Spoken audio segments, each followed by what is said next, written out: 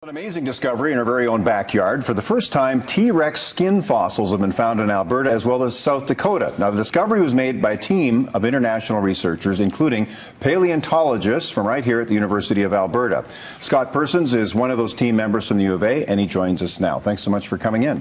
Thanks for having me. When I think of a paleontologist, you look exactly what I was thinking of. So, very nice to have you here. Tell us about this amazing discovery. You know, it's very exciting here. Where in Alberta was this specimen found? Okay, what exactly was it? It's not just one specimen. It's actually a number of different specimens. And as you said, they've been found in places all over the world. The specimens that have been found here in Alberta include some that were found not too far from the Dinosaur Provincial Park area. And in South Dakota, the same discovery? A team of researchers from South Dakota joins us. Actually, that specimen was found in Montana. And there's also been some specimens found over in Mongolia of an animal called Tarbosaurus. Well, what's so exciting about what was found here in Alberta? This is quite amazing, isn't it? Absolutely. It's in many ways sort of a childhood dream come true, because for the first time we can reach out and feel what it would be like to pet a tyrannosaur. Wow. And this is scales. Yes, yeah. Not feathers. That's what's so gosh darn surprising about it. We've known from specimens in China that the ancestors of our big tyrannosaurs like T.rex were covered in feathers. And we assumed then, well, then the big guys were as well. But it turns out that that's not the case, that they actually have a scaly pattern covering their hides.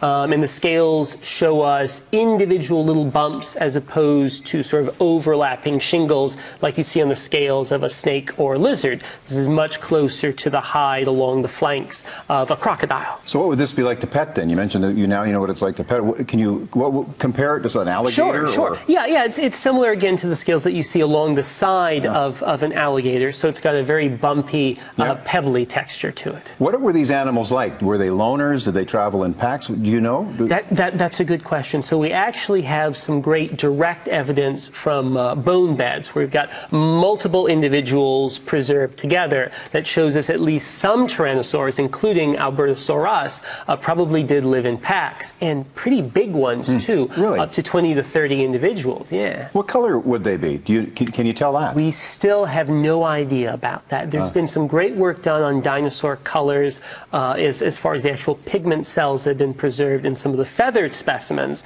but we haven't been able to turn that around and look at some of these scaly tyrannosaurs, at least not yet. Can you tell me how old this would be? Sure. So these animals were around over 70 million years ago. Wow. So with that, this is not the Ice Age we're talking about? No. Millions of years before that. How big would this animal be if it was in our studio right now? Oh, it would take up the entire studio. Big adult Albertosaurus, pushing 30 feet in total length. Wow.